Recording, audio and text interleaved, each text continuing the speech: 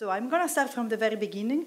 So I'm going to start going through the definition of our name, Monitoring and Forecasting Center. And so starting with monitor is defined as a device used for observing, checking, or keeping a continuous record of something. And I think this describes very well what we are doing with our model and observation, trying to monitor the state of the sea from the physical point of view, in this case, starting from the past with the reanalysis, going back 25, 30 years, and then also with the Hindcast to be able to start with the forecast. And so monitor is like, I like to think is as heart monitoring of the ocean, that I think is a very good images of what we are trying to do with the MFCs. And then forecast is much more easy, probably to understand in this community, is what we provide in terms of future evolution of the sea, and all our systems are providing from 5 to 10 days of forecast in the future. So keeping this in mind, let's look at how we are organized. As has already been said, we have global ocean systems that are covering all the oceans, and then we have regional systems covering all the European regional seas that are shown in these pictures. In these pictures, I show the salinity field from the global high-resolution system. And as you can see, there are 3 semi-enclosed regional seas that you can easily identify looking at the salinity. So there is the Baltic with very low salinity values, so I mean very low compared to the mean ocean value of salinity. The Black Sea that is connected through a complex strait system to the Mediterranean Sea that has as well quite low salinity. And then there is the third semi-enclosed basin, that is the Mediterranean Sea, that instead is evaporation basin where the salinity is higher than the mean salinity of the ocean. And then we have another system that is the Arctic, that is focused on the Arctic area, looking into detail of the dynamics of that complex area. We have a system focused on the shelf area, so the extended continental shelf that is in the North Sea and around the UK and the Irish coast, and another system that is covering as well the Irish and all the French, Spain and Portugal coast going down till the North Africa, covering the Atlantic. Each of these systems has its own characteristic from the oceanographic point of view, and this is one of the reasons why we need to have specific system to monitor them. Here there is a table with a very short summary of the differences between the systems in terms of resolution. And you can see that resolution can vary quite a lot, going from one system to the other, in terms of horizontal resolution and also in terms of different discretization that is used for the verticals. We have systems that have geopotential coordinates, others that have isopycnal or Z sigma coordinates, depending from the characteristic of the area where they are applied. And here there is a little bit more wide overview of the systems. These are the resolution and the characteristics of the systems in real time, where you can see that some have elements like, for example, tides that others don't have, and some are coupled to other components that will be described by my colleagues later in the day, like a biogeochemical model or a wave component. And looking now how this system will evolve from now till the end of Copernicus in this phase of contract, we can see here highlighted in red what are going to be the next modification. So there is just one system that is going to increase the horizontal resolution, that is the Arctic, that is going from 12 kilometers to 6 and 3 kilometers, so it's quite an important increase in resolution. Some are increasing the number of vertical levels, And what I think is the major development for the real-time system in the next couple of years, or a little bit less that we have till the end of this contract, is the increased complexity, so adding components to the system. As you can see at the end, all the regionals will have the tides, and they will increase the connection with the biogeochemical and the wave component. I'm not going through the same table for the reanalysis, just not to provide you too many details altogether, but what we are trying to do is to keep the reanalysis system as much as possible close to the real time. But of course, if you look at the catalog, there are discrepancies, especially in terms of horizontal resolution of the products.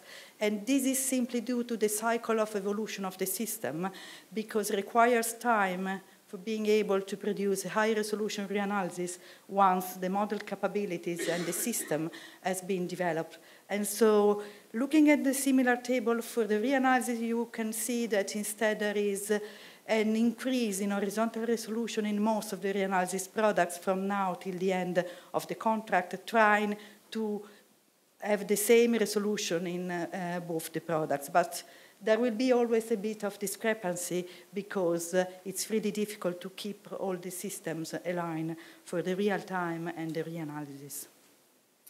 All the systems have data simulation, and for both reanalysis and real time, I'm simulating satellite product for SST and for sea level, coming from Copernicus, from the Sentinel satellites or other available satellite, and simulate also subsurface temperature and salinity profiles, and in the system where there is an ice component, also ice observation. In going through the type of evolution that this system can go through, this could be, as I already mentioned, a modification of the model resolution. Sorry, I have I have a bit of a problem with my voice, but I hope it's going to be fine till the end of the presentation. So, as I was saying, so we can increase the model resolution, and I will provide an example of what could be the impact. We can change the model parameterization, and there will be an example from the Arctic MFC. We can modify the components of the products, like adding different components to the surface current velocity, as has been done for the global. There we can improve or add the data simulation if it's missing, and then we can work on the interconnection between the regional and the global and among the different regional systems at their border. And so here is an example of a surface current from the Norway Shelf system at low resolution. This is 7 kilometers, and I hope you can spot some differences when we make the same plot with the system at 1.5 kilometer of resolution. And then, so if you want to look a little bit more into detail and trying to intercompare, you can see that there are much more structure at the mesoscale level, because the model at 1.5 is eddy resolving, instead at 7 is not. And then if you zoom into the Norwegian coastal current that is flowing along the Norway coast, we can see that with 1.5 we can resolve the meanders and the eddy that are driving this current from south to north. Instead, at 7 kilometers, all these features are missing. And this is an example of what is the level of information that we provide to the users when we increase the resolution. Another example is what we can do to improve some parameterization in our model, and this is an example from the Arctic MFC, where they are coupling the hydrodynamical model with the wave component, and they have done some tests to identify what is the best parameterization for the Langmuir circulation. And they have tested several configurations against the control run, and what I'm showing in this picture is the root mean square error. And so the black line, I hope you can spot it, is the control run, and then the different colors are different experiment. The one that has been chosen is the one that is the dashed line with a sort of bluish color. Hopefully you can see it. That, as is written in the slide, has no degradation in winter when the error is already quite high, and has an improvement during the summer. So these are all processes that we are trying to do in order to improve the information that we provide to the user. So I forgot to mention that the field that is represented in the slide is the mix layer depth, because the vertical mixing is strongly influenced by this parameterization. Another example is more oriented in terms of the impact on products. So the global ocean at 1/12 of degree is delivering hourly surface currents. And since the last service evolution is delivering also two additional components that are hourly wave currents that are derived from the Stokes drift, interpolated from the wave global product that is at 1/10 of resolution. And then also the hourly tide currents derived from FES 2014 tide model. And they provide both the three components and also the sum of them. And as you can see in the panels that are shown in this picture, the different components can contribute differently in the different areas. So this is an example for March 2018, where is represented the percentage of contribution for each component. As you can see, let's say the Navier-Stokes, so the surface velocity that is coming from the NEMO model is most everywhere is the major component. But then if you look at the Stokes drift, in some areas at the high latitudes, it could be quite important. And I guess that this contribution has a high variability in seasons and probably also interannually. Instead, the tides that has not a seasonal variability and not interannual, but so we can see that most everywhere in the global ocean has a very small contribution, but in few areas where there is an extended continental shelf, the contribution is predominant. And I think that it's really important that we are able to to deliver all this information to the users. So another example is about the impact of data assimilation. So as I said at the very beginning, all the systems have data assimilation, but the Baltic MFC, but they are working in order to add this component to their system pretty soon. And this is an example of the experiment that they are doing for the assimilation of SST in their region. And as you can see, they have quite a big improvement doing SST data assimilation, and they will implement univariate SST data assimilation as first step with the release of November 2019, and then as a second step they will add also the assimilation of subsurface temperature and salinity profiles. The data assimilation has been recently added, so sort of 1 year ago, if I remember well, in the EB MFC, and here is an example. In this case, it's a multivariate data assimilation because they assimilate SST, sea level anomaly, and subsurface profiles of temperature and salinity. And here we can see again that in some specific area, like around the Canary Island and in the West Med, the impact of the data assimilation is to improve the quality of the products that are delivered to the users. So another important issue, as I was mentioning at the very beginning, is the interconnection between the different regional seas and the global system. We are trying to have what is defined as a seamless differences going from one system to the others. this is done nesting one system into the other. It's not always that easy, and there are areas that are difficult, like, for example, the connection between the Mediterranean Sea and the Black Sea. In that area, there is a complex structure with the Dardanelles and the Bosphorus Strait that are very narrow, so they could be less than 1 kilometer, and are very long. So it's really difficult to properly resolve with our model the flow that goes across this strait.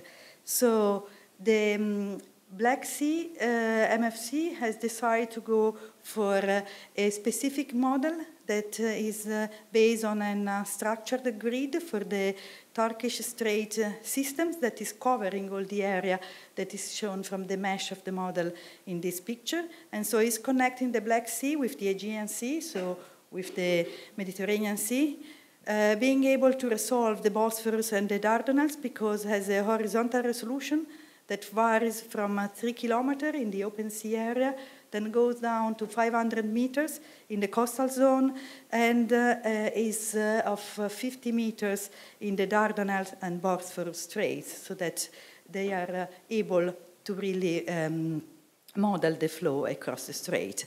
And then, just for example, a result from this system where we have the salinity, as we can see, the strait is complex, and also the gradient in salinity is really steep because we go from 15 PSU in the Black Sea to more than 38 PSU in the Aegean Sea. So it's a very delicate equilibrium, and so I think that it's really an important development that is not operational yet, but is going to be operational soon, and is going to improve probably the resolution in both systems. At the same time, the Mediterranean Sea, waiting for this development from the Black Sea, has tried to improve their forcing in the Dardanelles area.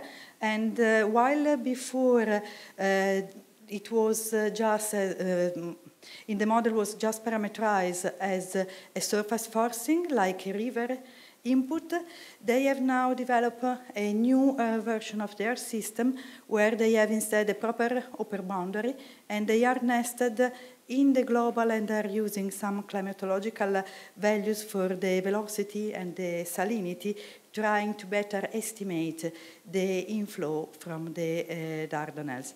And here is the impact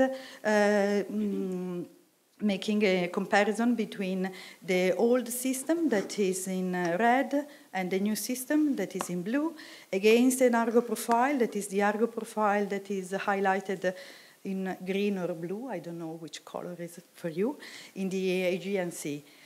And if you look at the dashed line that is the model background, so the model before assimilating that Argo, we can see that in the old model, the one that is the river-like parameterization, there is quite a huge difference in the first 50 meters of the water column between the salinity measured by the Argo profile and the salinity from the model. And if you look at the blue line, this is really much better, has improved and has decreased quite a lot, and this is very evident if you look in the other panel that is about the bias, and so the bias goes down from 0.8 to close to 0, so it's really a promising improvement in their system, and so, and hopefully then will improve again once there will be the Turkish system model. So just to summarize what we are doing, so we are trying to increase the resolution of our systems, and we have done this more in the real time in the past couple of years, and now we are trying to transfer this know-how to the reanalysis production. We are trying to add tides to most of our systems, and so tides will be added in the next year to the Arctic, the Mediterranean, and the Black Sea. The system will increase the level of coupling between the different components, and we are constantly trying to reduce the gap between the end of the reanalysis time series and the present. This has been already reduced quite a lot since the beginning of Copernicus, but what we are trying to achieve is to really have a very small gap that is going to be less than 1 year, hopefully. So there are a lot of challenges and a lot of work that we still have to do. And then, so I really want to share with you this historical photo. So the systems are developing and the people involved in the development of the systems as well. So this was before Copernicus. This was at a MyOcean meeting in 2014. So I leave you as activity for the coffee break to spot who is still around, who is aging well, who is doing someone else. So this is just for you, but just to, so there is a work that is really, where we are now is due to several years of work all together. So I really thank all my colleagues.